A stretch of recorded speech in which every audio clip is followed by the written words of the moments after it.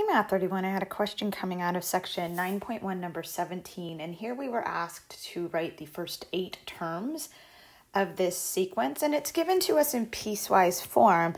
And how we read this is that the first 5 terms come from the top piece, because it says n less than or equal to 5. So the first 5 terms come from the top piece, and then the next 3 terms come from the bottom piece. And I only want the 8 terms just because that was the direction that was given to me. So for a sub 1 through a sub 5, you can see in here that I'm plugging into this equation.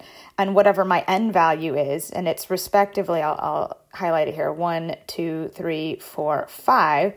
You see me putting that in for n on the numerator and n on the denominator, and I crunch those numbers out.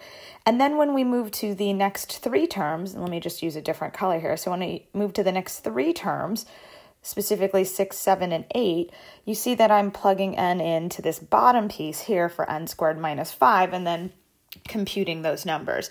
So the next 3 terms come from the bottom piece of that formula with n squared minus 5, and I'm just computing those numbers with those various n values. All right, thanks so much. Bye.